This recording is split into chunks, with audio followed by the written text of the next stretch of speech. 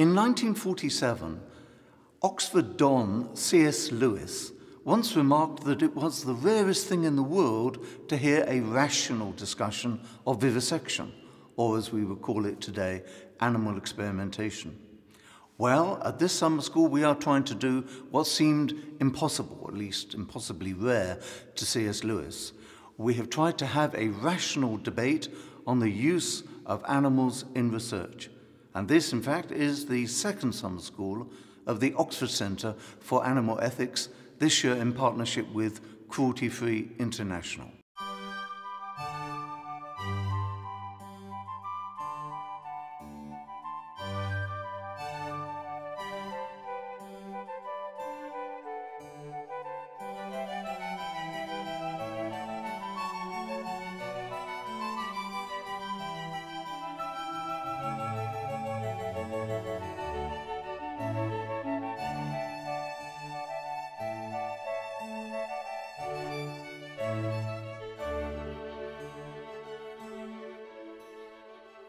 In 2013, the Centre was approached by Cruelty Free International to commission an independent report on the ethics of using animals in research.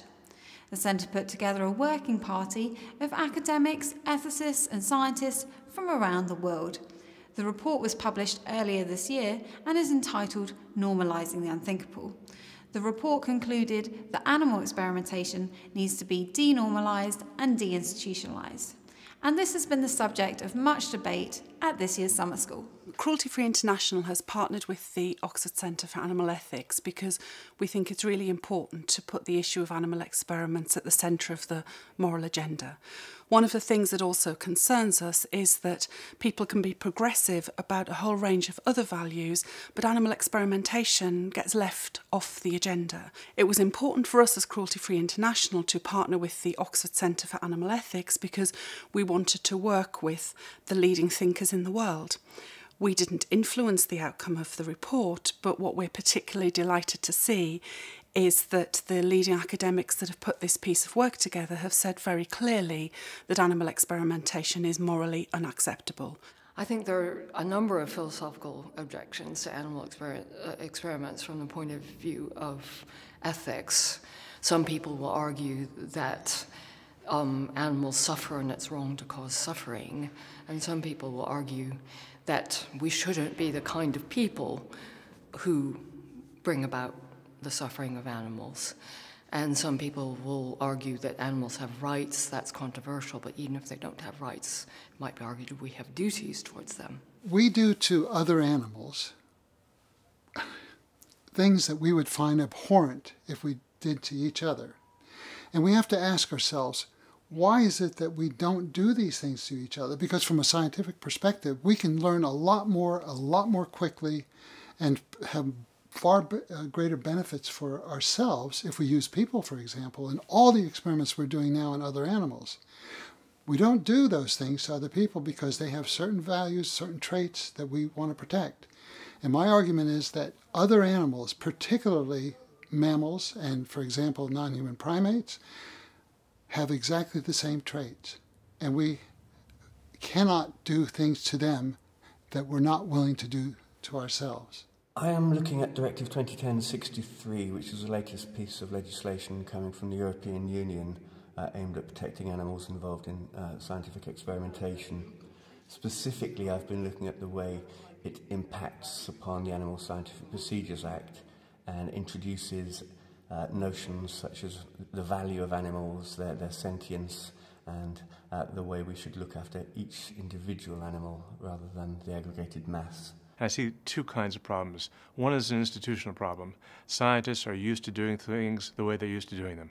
And that may mean using large numbers of animals to achieve certain kinds of research goals, and they're simply not used to the idea or practiced the idea of doing without them. And then secondly, there's the personal, if you will, psychological difficulty that has to be overcome. Scientists may tend to do a thing I'm calling splitting. That is, they split on the one hand animals that they see as pets, to be loved and to be cherished, the other hand animals to be experimented upon and used for whatever purpose they wish.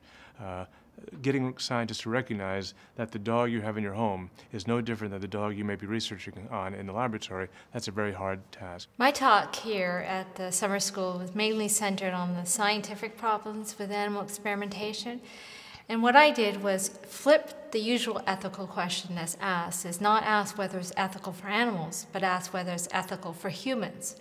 And what I did was that I presented what scientific data we had that truly and overwhelmingly show that animal experiments are very poor predictors of what we're going to find in humans. So for example, there was a study published in the British Medical Journal in 2007, and they looked at 6 different treatments for 5 different diseases that included stroke and hemorrhage and head injury and osteoporosis. And they compared all the animal data for those 6 different treatments with all the human data for those 6 treatments. And what they found was that the animal data matched to human data only half the time. In other words, the animal data was no more likely to predict whether those treatments would be safe and effective in humans than a toss of the coin. As far as the theological objections to animal experiments are concerned, there is not one particular passage in the Bible that you could name and point to where it says, "Thou shalt not do experiments on animals." But this is not a problem, because the Bible as a whole, both in its Jewish writing and its Christian writing, is biased towards mercy, kindness, justice towards those beings which are on the margins of society, which are not regarded highly by the rest of society and which suffer a lot.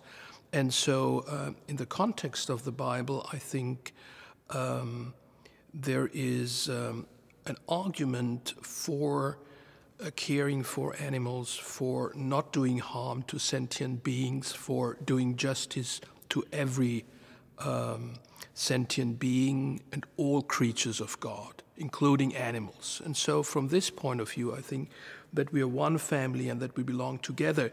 As the present Pope Francis said recently, we are one family, and you're not supposed to hurt members of your family in a way that it might profit you, if it ever does. The philosophical objections to animal experiments focus on the fact that animals are not just things or tools that we can use, but that they have certain characteristics or capacities, like sentience or like being the subject of a life, that give them basic rights. In order to express what we find unthinkable about animal research, we need more than a justice, rights-based perspective.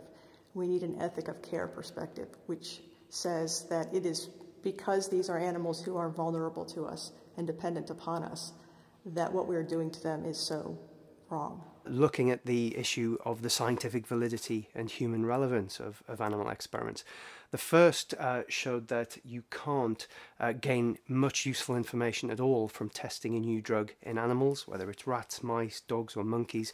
What that drug does, whether it's safe or not in an animal, does not apply effectively to humans. And the second thing I talked about was the genetics, the genetic differences between species, how humans, monkeys and dogs and rats are all genetically different. So not only do we now know why animals are poor models in experiments, we also know that we're so different, animals can never serve as good models in research for human beings. I think language is critically important, far more important than we often realize, because the use of language shapes our attitudes, the identities of people or groups. And a lot of the language we use, we don't really think about. It's when we stop and begin to analyze that language, we can begin to see what the underlying ideas are, the ideology, the power structures, and then we can begin to ask ourselves, is this right? Does it make sense?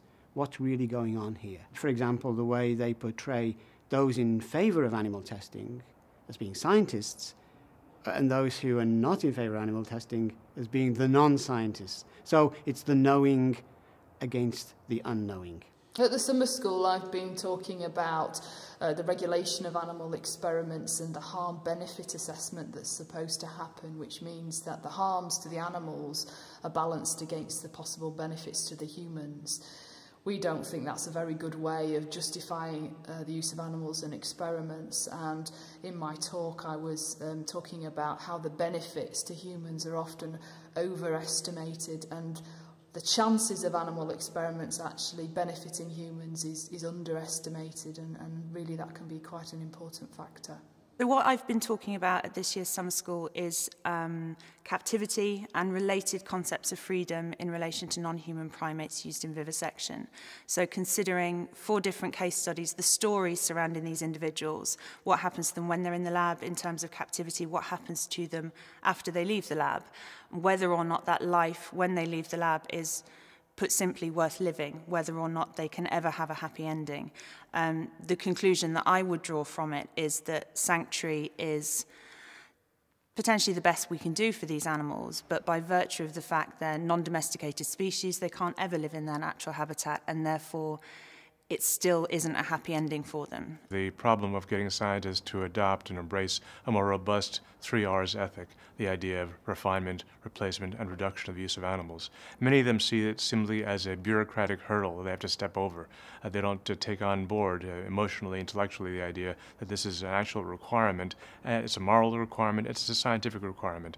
So I spoke about my efforts to try to get scientists to think about these more fully, and also the resistance that I faced with that.